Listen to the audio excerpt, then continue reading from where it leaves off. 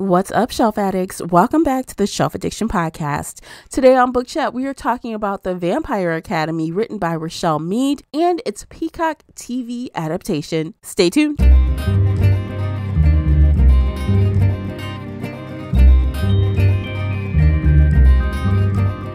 Hey everyone, I am your host, Tamara, and welcome back to the podcast. If you're new here, we're going to feed your shelf addiction with fun book conversations, bookish topics, and more. It's like listening in on your favorite book club. Participate in this discussion by joining the Facebook group Shelf Addiction Official or over on the Book Clubs app. I hope to hear your thoughts on today's show. You can also find me and Casey on Twitter and Instagram. The links for everything I've mentioned are below in the show notes. If you enjoyed today's episode, please support the podcast by sharing it with some book nerd friends or on your favorite social media space. And don't forget to hit that like button and subscribe before you leave. That will really help me out, and I appreciate you for doing it. The uncut video version of this podcast is available right now over on Patreon. Join us there for exclusive videos, including after shows and more. So if you're interested in that at all, you'll need to come over onto Patreon and sign up. As always with Book Chats, we talk spoilers here, so you've been warned. Without further ado, let's begin. Today, we are going to be talking about a book-to-movie adaptation. And of course, joining me is show co-host Casey from Heartful of Ink. Welcome back, Casey. Hello. I'm so excited to be here. We did a lot of these previously, but it's been a while since we've done one. It's been a hot minute. Yeah. It's time. It's spooky season. It's vamp season. And so we are going to do The Vampire Academy. Yes, by Rachel Mead. Yes, I'm very excited for it. So as we do, we're going to give you the book stats. We're going to talk about the book a little bit, and then we're going to jump right into talking about the TV show. We might even blend things together. As we do. So we're just going to wing it and just enjoy, okay? All right, so today, again, we are talking about The Vampire Academy, Book 1 in series, written by Rachel Mead. It was published April 16th, 2007 by Razorbill and Listening Library. The paperback is 332 pages, and the audiobook is 8 hours and 54 minutes, narrated by Stephanie Wolfe. Casey, would you please read the synopsis? Love and loyalty run deeper than blood. St. Vladimir's Academy isn't just any boarding school. It's a hidden place where vampires are educated in the ways of magic and half-human teens trained to protect them. Rose Hathaway is a Dhampir, a bodyguard for her best friend Lissa, a Morai vampire princess. They've been on the run, but now they're being dragged back to St. Vladimir's, the very place where they're most in danger. Rose and Lissa become enmeshed in a forbidden romance, the Academy's ruthless social scene, and unspeakable nighttime rituals. But they must be careful lest the Strajorgi, the world's... Strajoi. Sorry. Strajoi. I just listened to audio. The Strajoi, the world's fiercest and most dangerous vampires, make Lissa one of them forever. All right. I'm not sure that's how I would describe the book myself, but... I would not describe it exactly that way. So, as we do, when you first shut the book, high level, what do you think? I was surprised I liked it as much as I did. I didn't love it, but you told me I was probably going to hate it, and so I kind of expected to be more annoyed with it. Mm-hmm. But we just spent the last 3 months reading a very terrible character. And I kept comparing Rose to Faith, and Rose was always better than Faith. No matter what stupid thing Rose did, it was a lot better than anything Faith ever did. And so because of that, I was never as annoyed with Rose, because I was like, okay, you have some character growth happening within book 1. Faith never grew in 3 books. So I'm here for you, Rose. Like, you're growing. You got this, girl. You're making dumb choices, but you're owning it. Yeah. So this is the biggest question. Did you like it enough to read another book, or not enough to read another book? I'm kind of tempted to read another book, but I'm not like jumping for the next book. If somebody handed me the second book, I might, start reading it, but I don't think I would like go to Barnes and Noble today and go buy it myself. Okay. At first, now see, you know how something is like hindsight. You know, you love something when you first read it, and then you're like, well, there's something. And so this time around, I read it one time, you guys, back in 2011 is when I first read this. So I enjoyed it, but then the issues I had at the end, I'm like, there are a couple things I forgot that I didn't like. And ironically, I went to Goodreads and I had a pretty lengthy review there. And the first time I only gave the first book 3 out of 5.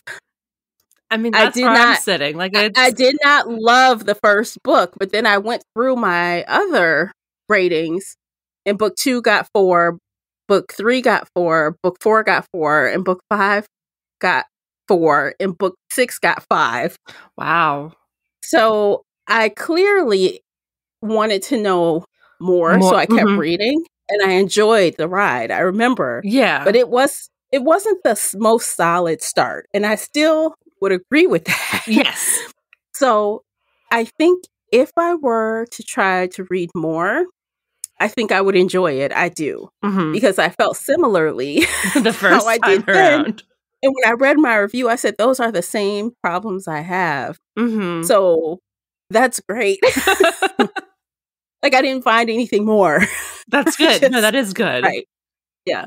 So what are some of these issues? Okay, so the nicest way I can say it is I did not really like the vibe between Rose and Lissa at the beginning. It felt kind of maybe more than friends, but I'm not sure. Like, it felt weird. It felt uncomfortable a Queer little baiting. bit. Yes. Like, even that blurb that I just read, they're in a relationship. It made it sound like it was the two of them in a relationship. And it does. There are those moments where it feels like it's the two of them almost going into that relationship. And it was weird. And I didn't like that. And yeah, they can be friends. They can be gay. Just pick one and stick with it. Exactly. And it's very clear that both of these women are straight. Very, very straight. Clear. Too straight. So to even put that in there, I was like, Yeah. Yes. So that was one. And another thing I kind of had a problem with was Lissa letting Rose drink from her. And that was a part, I think, of the queer baiting stuff is Lissa drinking from Rose? Yes, the other way around. Yeah. Because, you know, it kind of felt sensual when they were doing it. It was very sexy, sensual, and Rose was like, hi, and wanting, to get naked almost. Yeah, no, it was very weirdly sexual. And that is something that is the very first thing that I was very happy that the show removed. Yes. They removed that altogether. Yes. I'm like, thank God. Because don't confuse the issue, right? I feel like in the book, the author just wanted more conflict. And of course, in the book, Rose had a big problem as a result of liking how it felt to have blood drank from her. So not that even caused just liking it, the fact that it happened, and then everybody started to spread those rumors, and they had to be like, oh my God, she's a blood whore. And yeah, it was just there for conflict, which was stupid.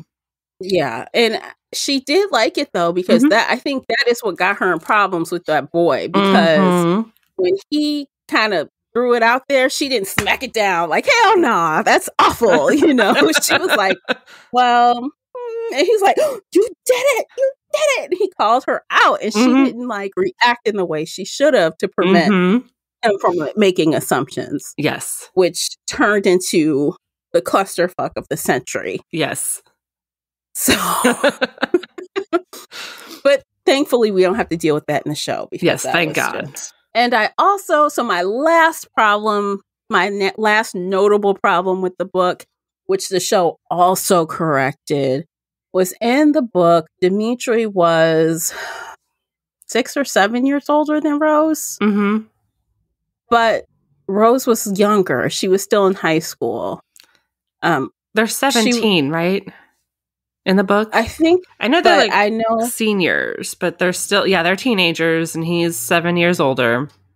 Yes. Which I don't have a problem with that age gap in general. It's just that when you're in high school, and he says it to her in the book, when you're in high school and I have an adult experience, it's a big gap when you're that young. Yes. But that gap shrinks as you age, right? Yes. So in the TV show, so I had a problem with that relationship, even though I eventually thought it was super cute and rooted for them. I really did. But in the TV show, they eliminated that because they are not in high school. Like, they're treating the academy a little differently. So they're not going to classes. They're drinking age. They're drinking publicly. So they're at least 21 years old. It's more like a college environment more than a high school environment. We never see them in classes, right? We never. Well, we do see Alyssa and her people in classes. Like, there was an actual kind of class scene for one moment. But yeah, for the most part, it's very adulty almost. Like, they're trying to be like, this is university, not high school. Yes. But yeah, Rose and everybody's training like it's. But then there's the whole political thing where they're like, we have to lower the guardian age to 16 because we want more teenagers and novices out there fighting. Like, that was an inconsistency in the show that I can dive into later. But you're right. They were treating everybody like adults instead of children in the school, but politically, they're still children. It was weird. Well, yeah, we could talk about that because, also Alyssa in the show, she's like, oh, you're up next. Batter up. Your turn. You're going to be, the next in line for your family until something goes left. But it's like immediately she's like thrown into that and she's picked. She's selected by the queen or whatever. So it feels different. It comes across a little different. Definitely they aged them up and I don't mind that at all. So what about you? Did you have any things that stood out to you as things you didn't really like, or? It was very, I don't want to say like campy YA, but it was so YA, and like in the book, it was so, we're going to class, we're going to start rumors, we're going to almost have sex with boys and then start rumors, and oh no, she slept with the boy to spread another rumor, and it was just, like, do we have to? That was probably my biggest nitpicky, although I agreed with everything you said. That was all really annoying. But the other thing was, in the book, Dimitri has like no personality or presence or depth or anything. He's just this hot, brooding boy who's making her run laps. And like, what else is there? But she's so in lust with him because he's so pretty. And I was like, I don't know who he is as a person.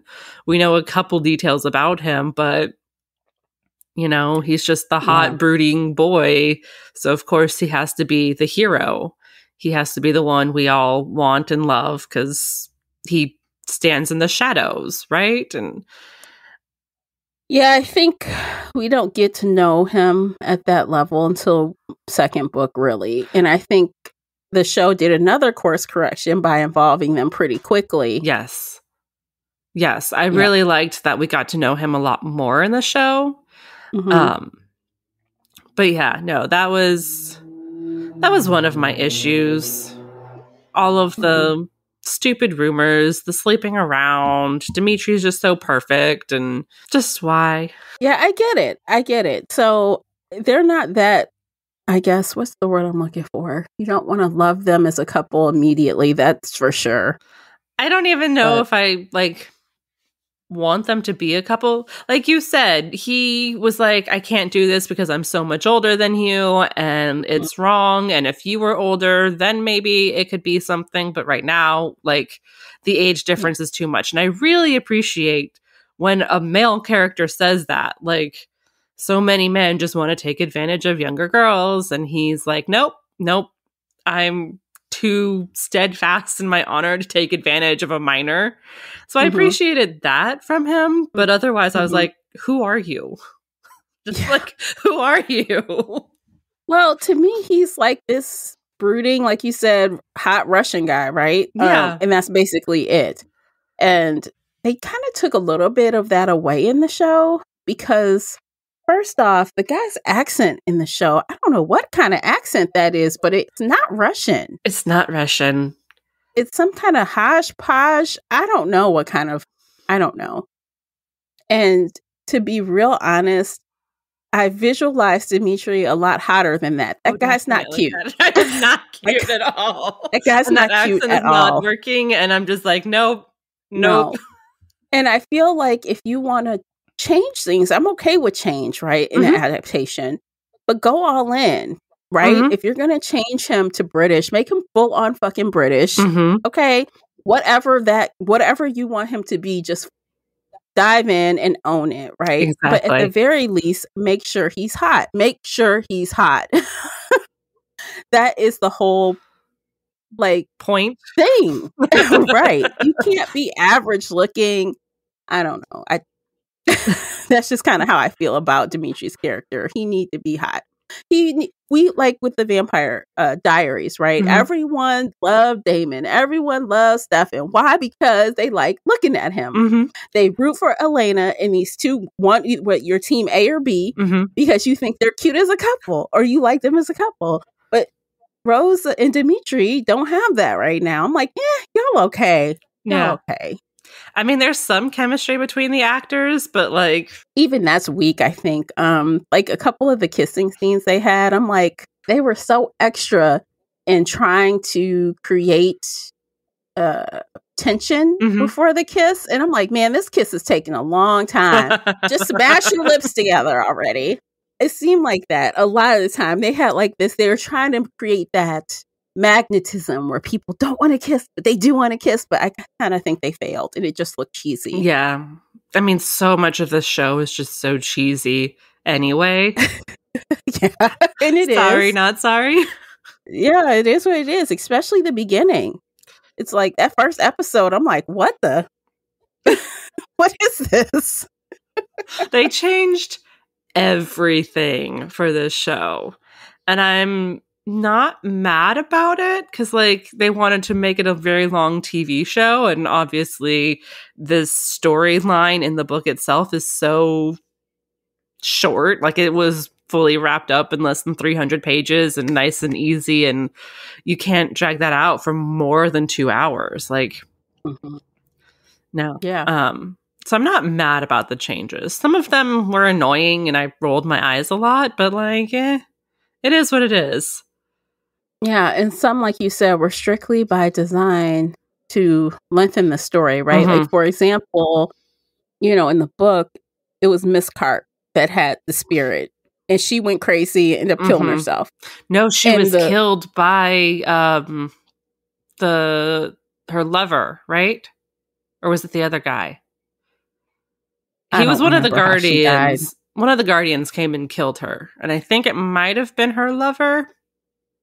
Just, you know, more same tension. Lover that Sonia had in the TV show, because Mrs. Carp is essentially Sonia in the TV show. Yeah. Except for her being a teacher, she's much younger, and you know, Victor is her father. Also another change. So instead of Lissa being forced to heal Victor, Sonia is voluntarily healing him.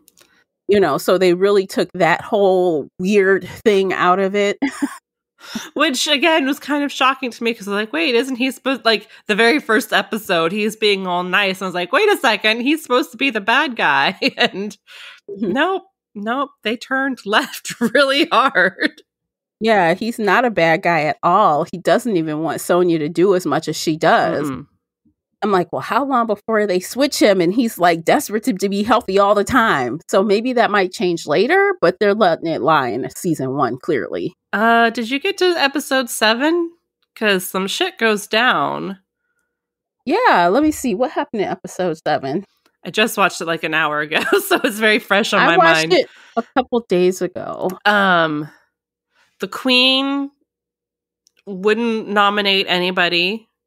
and his health is still deteriorating, and he went to go find his daughter, but she killed somebody. Spoiler That's alert. right. Sorry.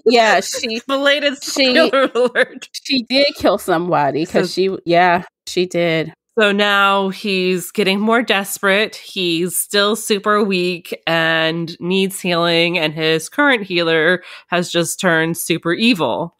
So I think we might start leaning into the him kidnapping Alyssa part. I'm just not sure how they're going to play it.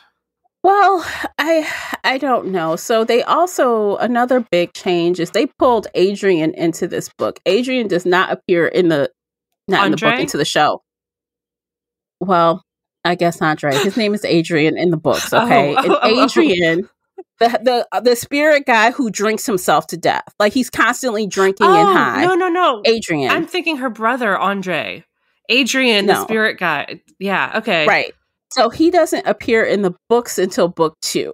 I was wondering if they had started pulling from future books, because some of it felt like too plot heavy. And I was like, this is not what I just read. So yeah, so Adrian is pulled ahead from book 2. And also Adrian, if I remember correctly, now it's been a long time since I read these books. Mm-hmm.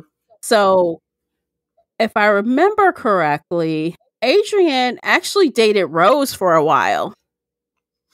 Adrian dated Rose for a while before she actually got with. So it's not like book 2, she just gets it in with Dimitri. That's not it at all.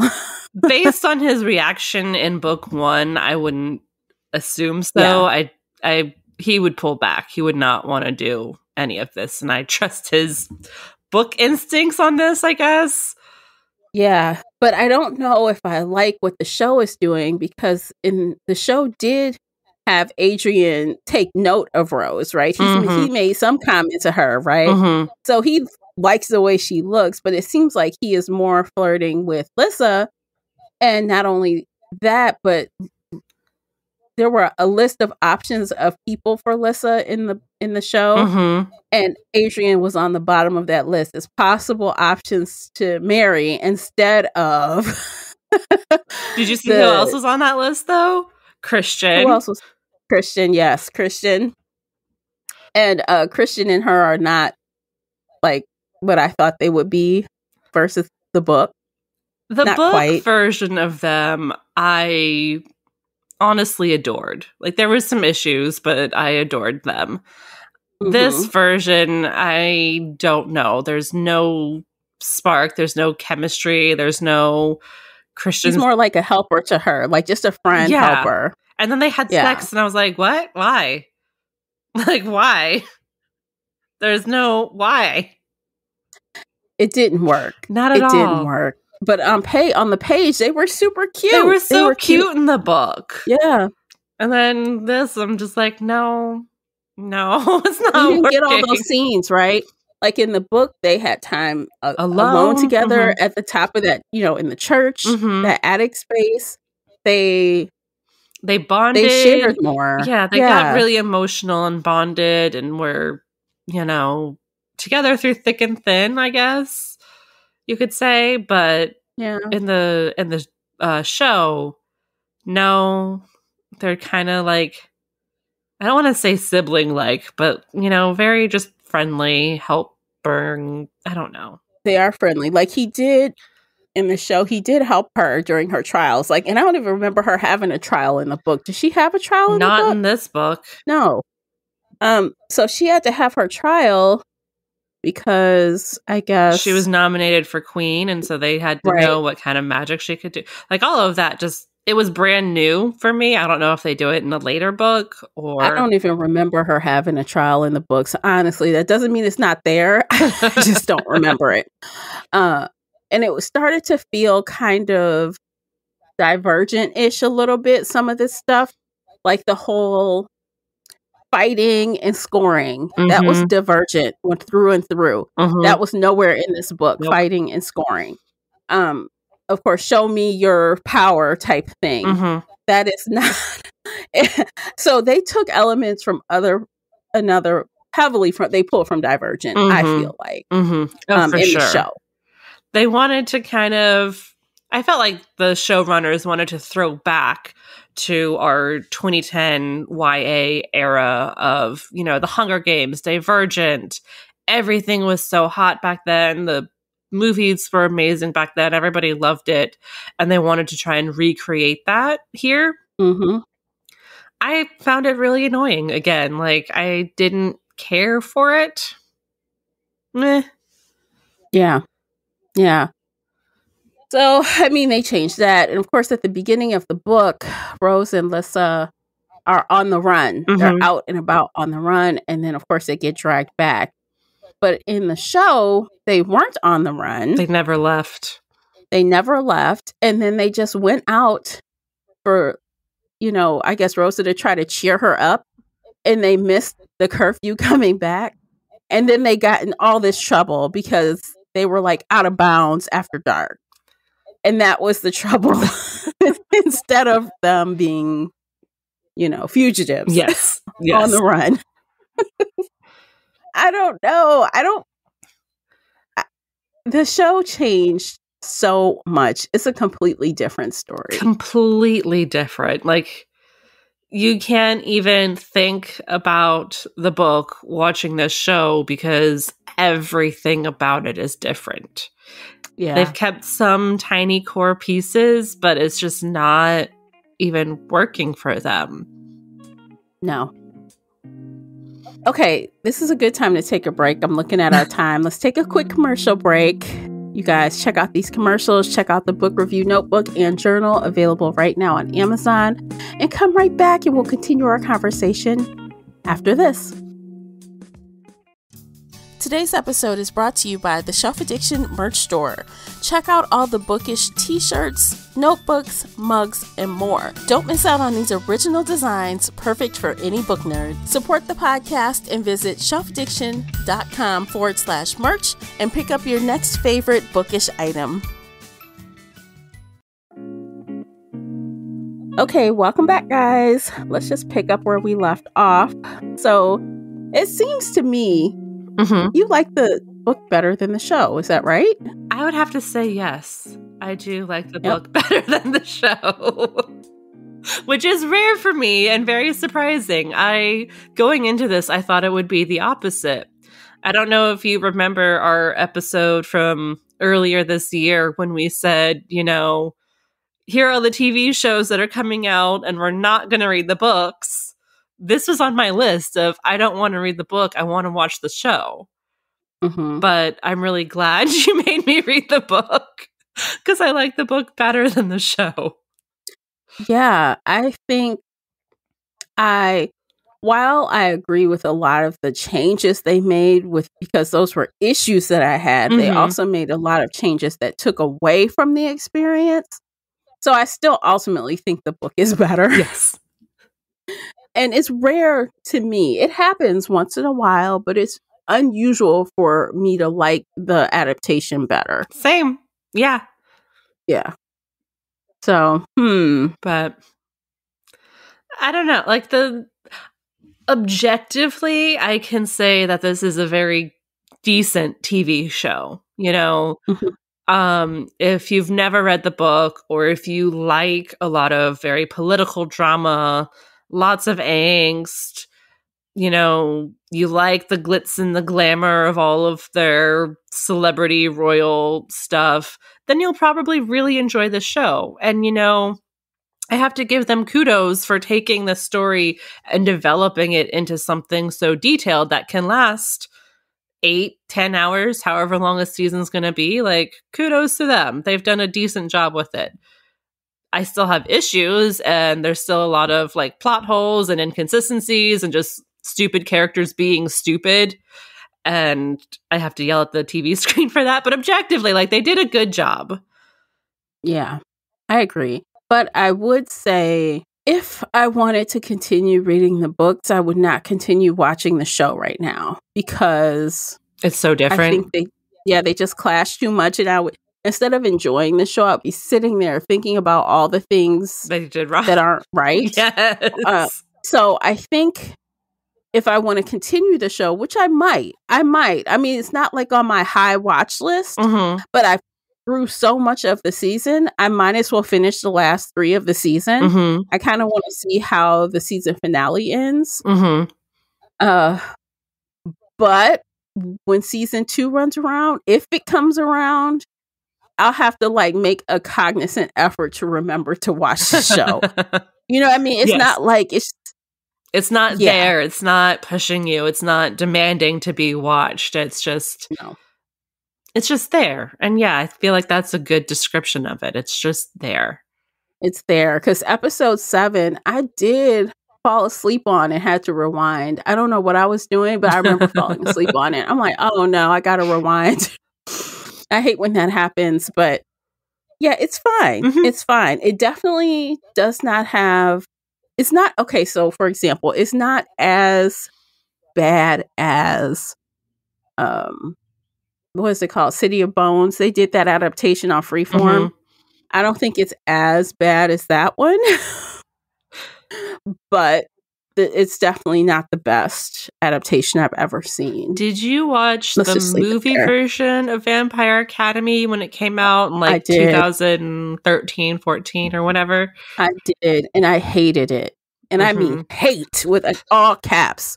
It was awful. It was so... Now, that is something that the show did well. They decided not to make it as campy. Like, that movie was straight on, like, what kind of BS is this? The tone was completely wrong. Everything was, like, over the top cheesy and campy. To me, I feel like the show is a lot more toned down. I feel like all the fans I've ever talked to hate that movie. Anybody who's read Vampire Academy hates that movie that was made back then. And I feel like fans, you know, if they can put aside the differences, might enjoy this show a bit more.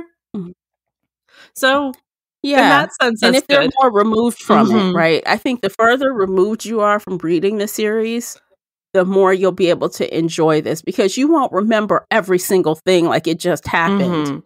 So it'll be easy for, I think it'll be easier for you to just embrace the changes because you won't really remember what happened where, when, anyway.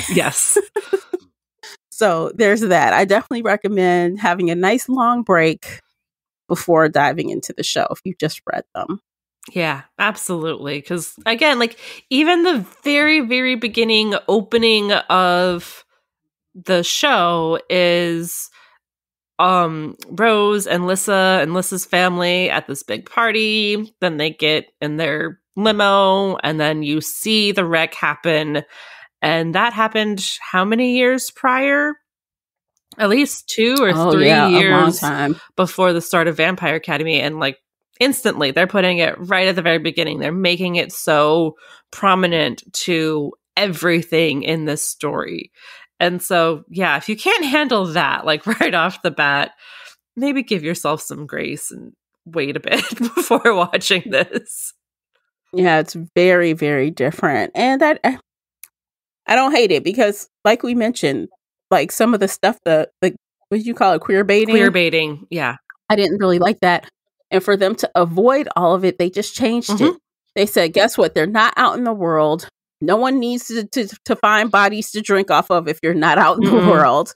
We just skip it all. Let's just ignore it. Yes. And that is exactly what they did. I'm also really glad they got rid of Aaron. He would not have added anything to the TV show plotline at all. He's the guy who Mia was dating, and then Lissa stole him back, and, you know, stupid high school drama in the book. He's just gone. And I really appreciate that. He's not important at all. Like, good riddance.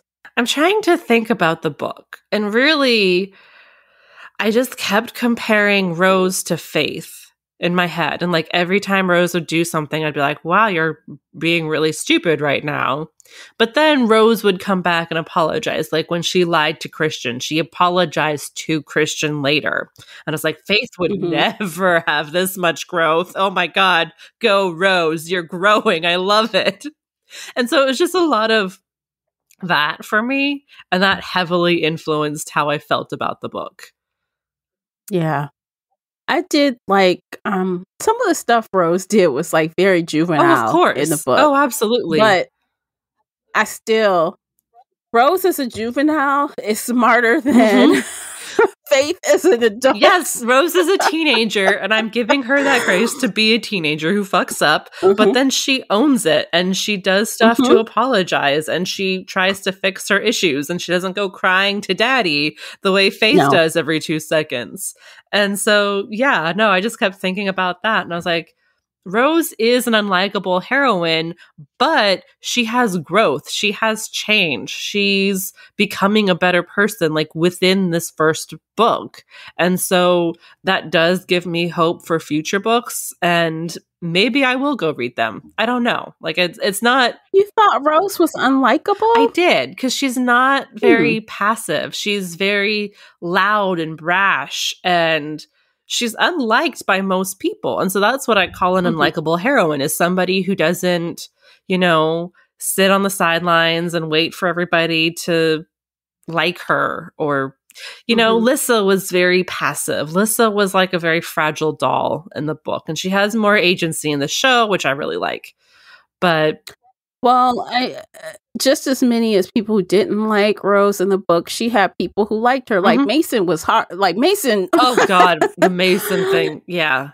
yeah, he even in the show, Mason like goes hard for her. He's a little jealous, but Mhm. she does have other friends that are also in the program and stuff. So it's not like she's a completely No, no, no, outsider no. and she only has Lissa, but But it's falls under that yeah. umbrella of unlikable because she's not conforming. She's yelling. She's speaking her mind. She's kicking butt. She's, doing things on her terms and people are judging her and, she doesn't care what they think when they judge her and all that stuff. But Yeah. she's one of the good unlikable heroines because I can root for her because she is showing growth because she's so much better than Faith.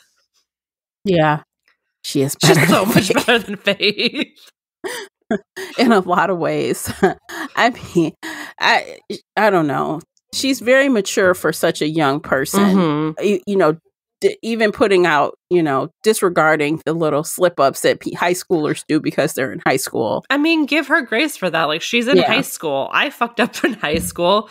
And, Yeah. she owns it. She doesn't let it fester. She owns it. And I really admire that in a character. Hmm. Yeah. And I think, like, even at the beginning, they thought we can do everything on our own. We don't need anybody. And by Hmm. the end of that book, they've basically, especially Rose, she has let go of that idea Of of, doing it alone. Yeah. yeah. She knows Hmm. she needs the team. She knows she needs Dimitri as the second guardian. She knows she needs to tell people that Lissa has issues. And so she goes for help.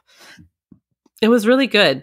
So what do you think about Spirit as a whole nother undiscovered, or not undiscovered, but kind of hidden, right? It's a hidden Hmm. long ago, what do they call it? What do they call it? Skill, or what do they Magic. call them? Yeah, that not a lot of people have, but I mean, it makes sense. There's so many power hungry political people that if they knew this existed, they would do whatever they could to control it, to control everybody. So it makes sense that they kind of eliminated it. mhm, Um, I don't know. I'm interested to see where it goes, but I'm not really invested in the magic because even though the magic is so important, nobody really talks about the magic in this world, if that mm, makes sense. Like, I don't. We know in the book, Christian sets somebody on fire. And the TV show, they have this big ceremony to show, oh, you have magic fire. But then nobody ever really uses it for anything. right. And I know, Like, why aren't you setting those Strigoi on fire when they're coming around trying to attack people? Just right? Like, that would make sense. But no. or blow them away if wind is your thing, or like, I don't know, drown them if water is your thing. They could be using, that's the Mhm. problem. And I think that's a part of the problem that the TV show definitely is pointing out. Like, you have these powerful vampires Mhm. supposedly. But the minute they come into contact with the red blood drinking, the crazy killer vampires, the Strigoi, they've lost everything. They don't know how to do anything. And they rely on the Dampiers to totally take care of them and protect them. No matter what. This could be a Dampier that's 10 years old. Who gives a fuck? Get them out there. They don't care. Exactly. all the bodies in front of us. But they could be so much more. And I think that's going to be another thing to wrestle with in the show, obviously. But I mean, we just got to get there. They're definitely making it like the political campaign of the century. Yeah. And I don't know. I found the whole political stuff really boring. But, it is what it is. And so, I'm really glad that they're pointing out that these powerful people are actually very, very weak and not doing anything. In the book, Christian attacked somebody and everybody was so shocked that he knew an attack spell. They're like, how did you know how to put fire like near him? And I was like, you guys have magic, but you can't use it for anything. They're not trained to use. So what's the point of it? Exactly. Like do you just light candles? Like what do you do with your magic? I don't know. And like in the book, Lissa was using what is the word? Mind control on people? Yeah, she was using, there was another specific word, but it's not in my head right now. But she was using it a lot. Yes. Every time you turn around, she is telling somebody what to do. I'm like, oh my God. But in the show, it's like she even realized, I guess she never actually tried it, right? She never... She did it for the first time in the show. She was really in the show. She's learning about her magic, whereas in the book, it's Rose who's like doing all this research for her and telling her what her life is, which again made her feel very passive and like a fragile doll who couldn't do anything for herself, which is annoying. But and Lissa feels a lot stronger in the show than in the book because. Yes, like you said, she was very weak and she needed to be taken care of and protected, and not so much in the show. Like, yes, she does need guards, right? Yes, but everybody does. She's royalty. Right. They all need the guards, but she doesn't seem as helpless and fragile. Exactly. Which was good. She did in the book. Yeah. It was very definitely good.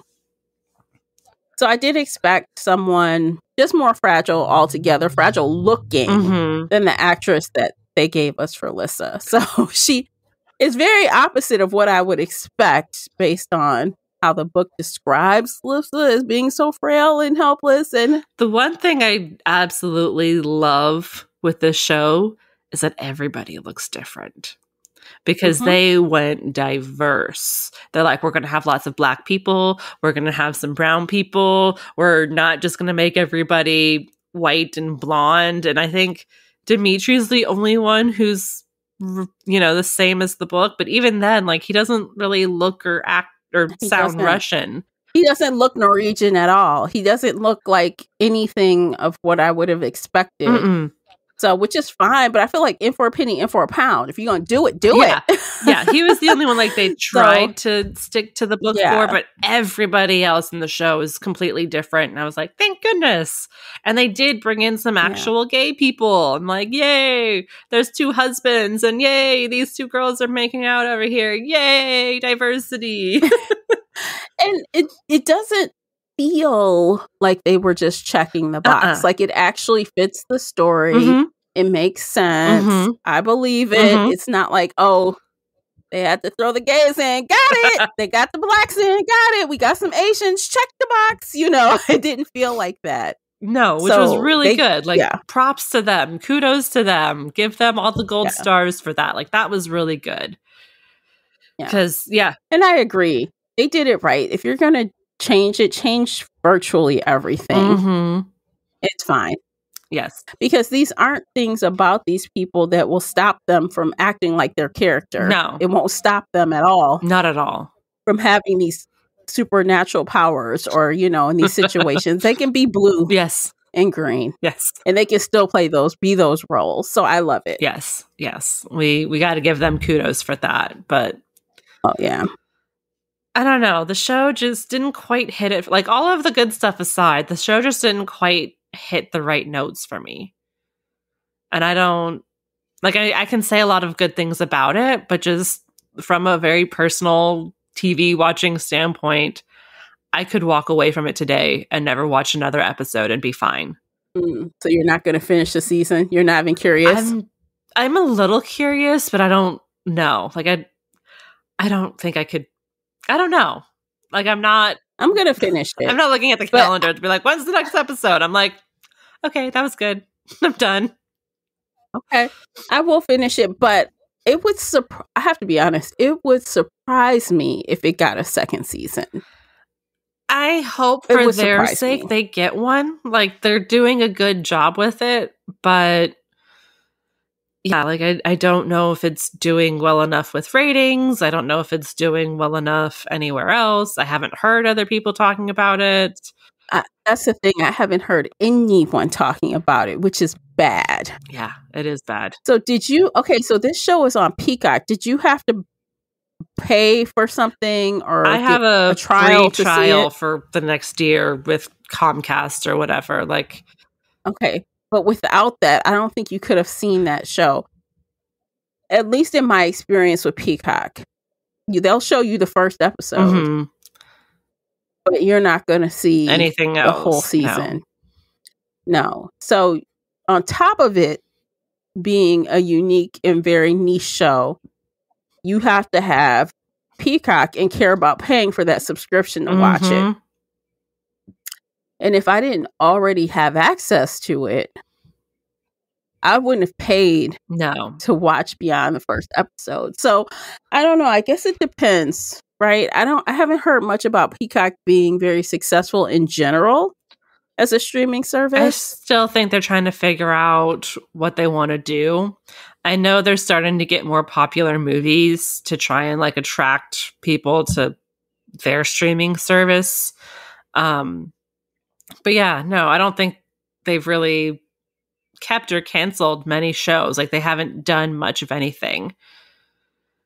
No, they definitely don't have any hard hitters. Nothing that is dragging people. Like, for example, y'all know I love good TV. So like Game of Thrones that toes the line for HBO a lot of the time when it's in season, right? It does.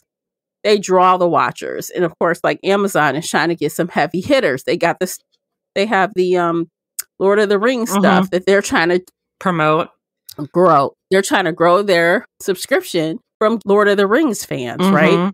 And of course, Disney, they toe the line with all their Marvel stuff. People will buy that subscription just for the Marvel stuff, even if they don't watch a single cartoon. Yes.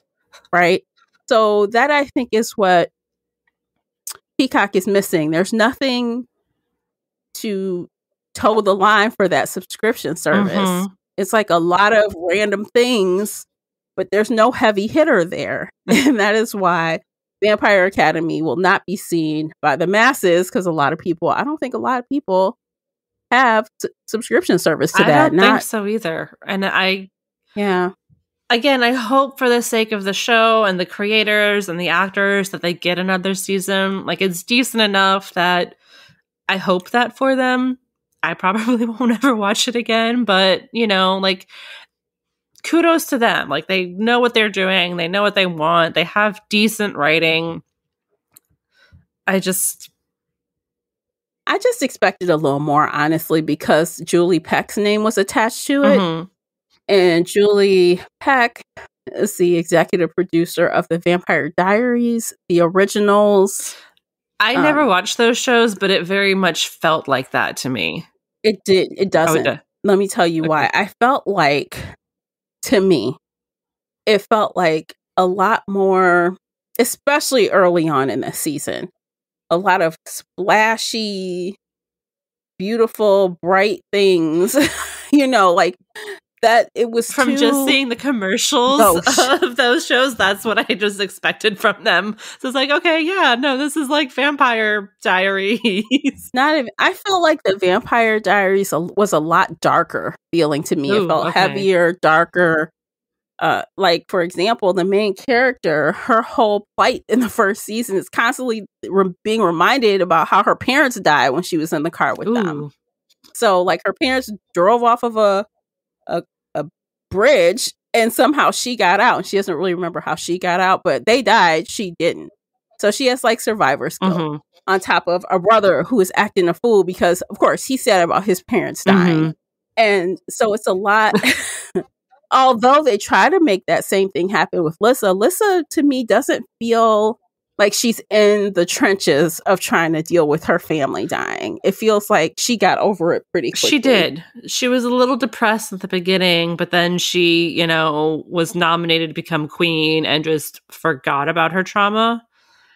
Her dead brother, Andre, kind of appears to her a couple times, which is a little different, again, from the book. But other than that, no, she's very much over it.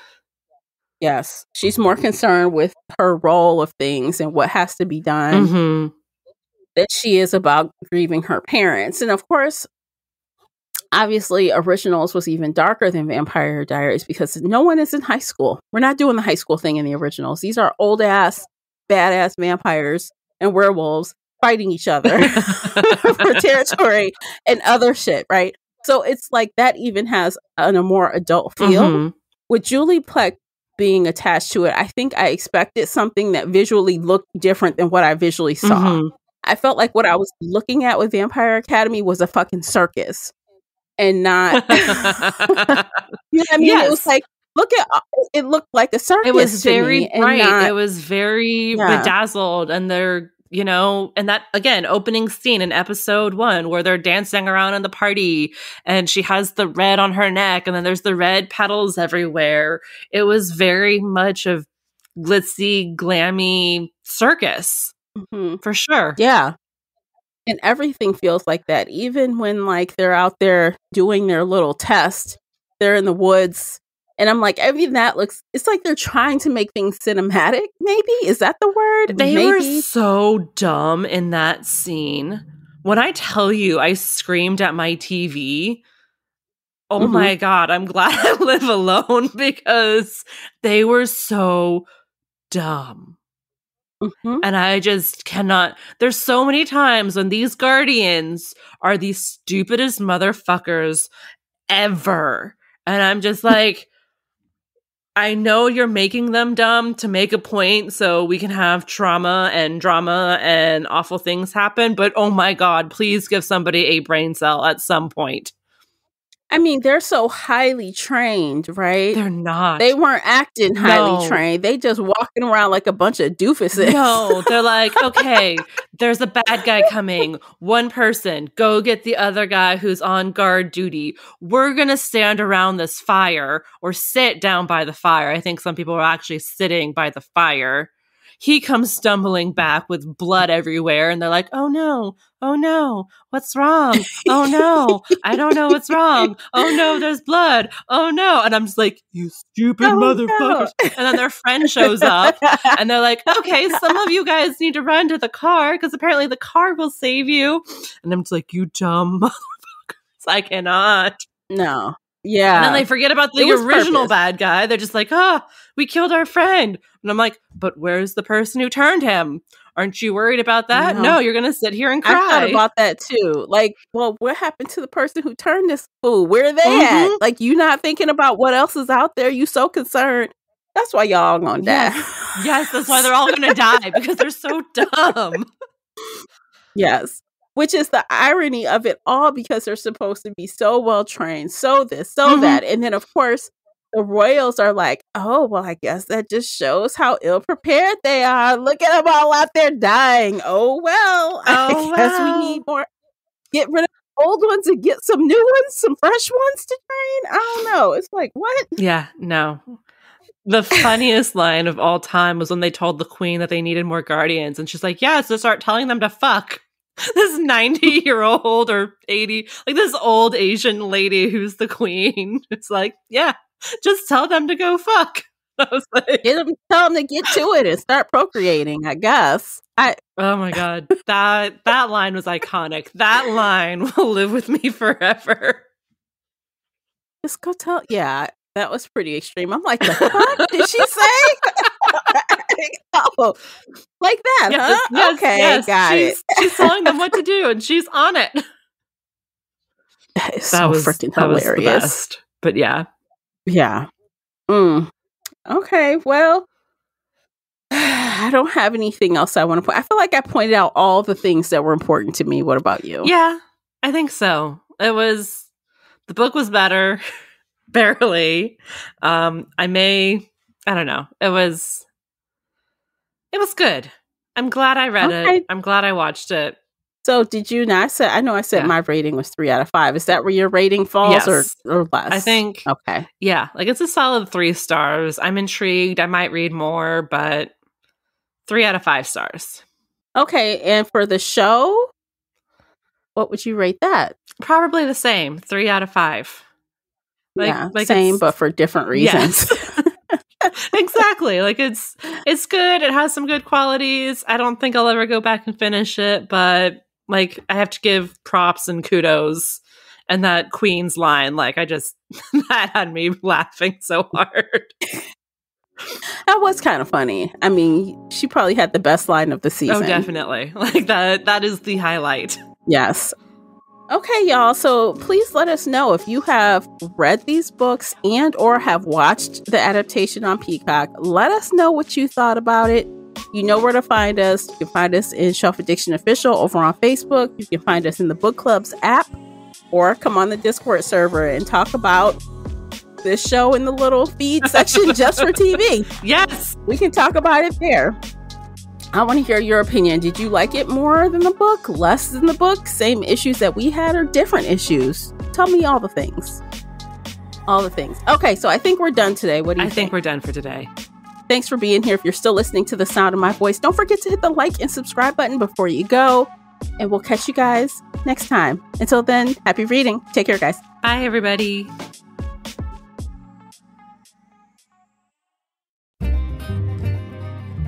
If you enjoyed today's episode and would like to show your support, there are a few things you can do. Head on over to Apple Podcasts and leave a positive 5-star review or like this episode on your favorite podcast player. It seems so simple, but it really helps me out. You can share this podcast with other book nerd friends or on your favorite social media space. You can also join the Shelf Addiction Patreon family. For as little as $2 a month, you will help us produce even more awesome content for your ears. You can also consider joining the Shelf Addiction Official Facebook group where we talk all things bookish and more in a safe space. The Shelf Addiction Podcast is a part of the Nerdy Maven Network.